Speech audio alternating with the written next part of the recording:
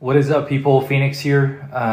Recently, I've been studying Shanghainese, and since I'm traveling to Fujian, to Quanzhou next month, I've also reinitiated my studies of the Hokkien language. I was like, hey, I've studied 4 different dialects of the Chinese language, or 4 different Chinese languages. That is Mandarin, my native tongue, and Cantonese, standard Cantonese, and Shanghainese, a dialect of Wu Chinese, and Hokkien. So today I want to share with you my experiences with these 4 different dialects, languages. For people who are not familiar with the Chinese language, I rather think of Chinese not as a single language, but a language family. That is to say, the differences between Cantonese or Wu Chinese and standard Mandarin are way bigger than, let's say, the differences between Portuguese and Spanish, or Portuguese and French.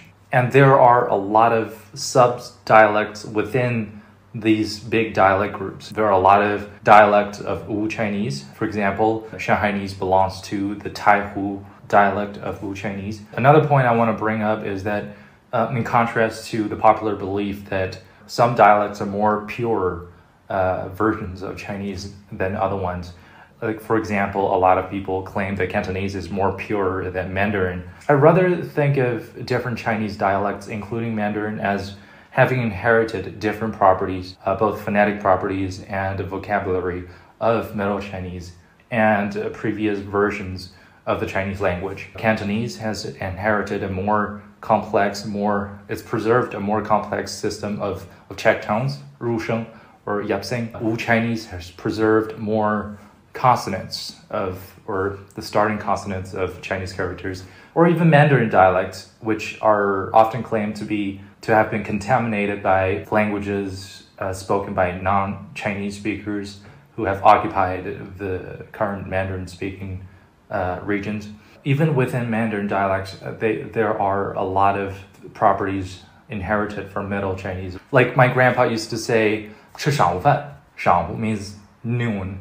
In my dialect, the Dongbei, the northeastern dialect, 晌午 is likely to have been derived from 晌午, which is an older way of saying noon in Chinese. And another northeastern dialect of Mandarin Chinese, people would say 刀一柱子, which means to pick up a piece of food with your chopsticks. 柱 in this case is a word commonly used in Middle Chinese and Old Chinese. Yeah, so my point is, there's no dialect that's more pure than others. Like all these dialects or all these Chinese languages have inherited different properties from Middle Chinese and Old Chinese. And again, I'm just sharing my personal experience with these languages. I don't have any formal linguistics training, even though I have been exposed to linguistics here and there during my studies.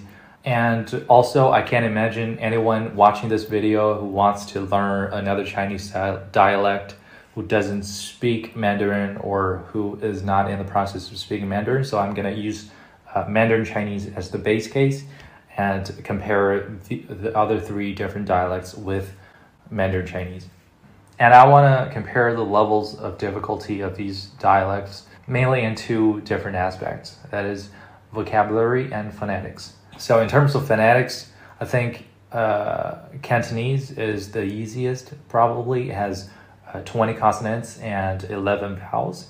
It has 6 tones, and like I said, it's inherited a quite complex yapsing system of check tones. And Shanghainese has 28 consonants and 32 vowels, but it has only 5 tones. And I'm aware there are other dialects within the Wu Chinese group that have way more complex tone systems, like a lot of the local dialects, Bangdie, like in Pudong, the Pudong dialect has 11 tones, I think. And I'm aware that the Suzhou dialect has something like 7 tones. And Hokkien, man, the amount of phonemes in the Hokkien language is notorious. It has 14 consonants, but if I remember correctly, Hokkien has 80-something vowels. You know, it's just a crazy amount of different phonemes that you have to get used to. A lot of them I still have trouble pronouncing, that physiologically I don't have the capacity to pronounce all of the phonemes in the language yet. One of the things Wu Chinese and Hokkien share is that the tones change when two characters are combined. That phenomenon is also present in Mandarin. In Mandarin, when you have two characters of the third tone, for example, ma yi, the first character falls on the second tone, ma yi. But when they're combined together, it becomes ma yi. And some special cases like yi and bu, which means one and no. Like when they're combined with other characters, they become the second tone, like 一个不要.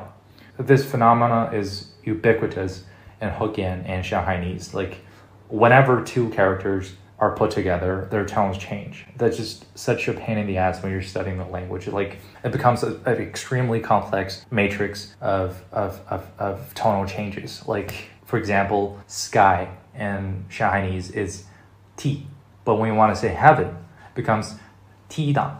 Little dumpling soup, 秋文灯, but a small dumpling would be 小文灯. That means you cannot remember the tone of one single character. You have to remember either a very complex system of tonal changes, or you have to use the word or the phrase as the smallest phonetic unit, and you have to remember each phrase or word individually. And with regards to vocabulary, all these dialects have their own sets of vocabulary that are distinct in their own respective fashions. Like in Cantonese, you have a lot of words inherited from older Chinese. Like a 桌子 is a toy and not a 桌子, a table. Another famous example is a strawberry, 西高白梨. So you have both older Chinese words and imported words. That's the same with Shanghainese. You have words that are distinct to the local dialect. If you want to say something expensive, it's not 贵, it's 居. And Chinese also has a lot of imported words, like to chat. Shanghainese is 尬四, which is a derivative of English word gossip. And another example would be like in Shanghainese, if you want to say something is fake, you say 大幸福, which comes from the English word dashy. Another topic I have to bring up is the system of different stratums, the different stratums of pronunciation, or also known as 文白读. This phenomenon is also present in Mandarin Chinese, but not as pronounced. Like in some Chinese dialects, like a 客人, a guest, is known as 且. 且 is another way to pronounce the character 客.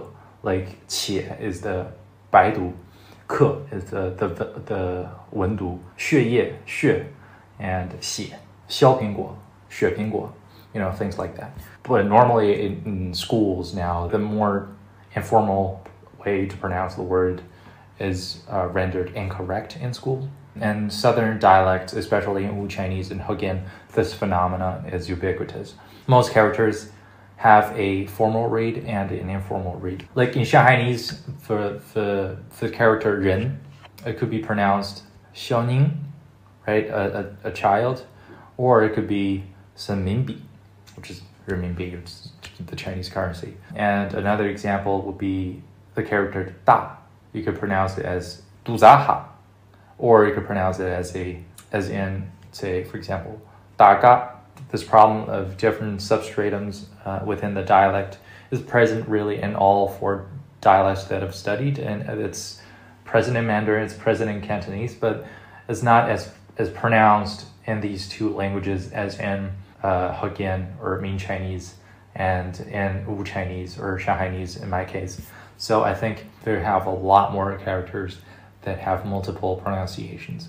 And I think Cantonese is relatively easy out of these three, even though it has a complex system of check tones, and it doesn't have changing tones. I guess changing tones is really just a bummer. Again, like I said, all of these languages have inherited different properties and sets of vocabulary from Middle Chinese and earlier versions of the Chinese language.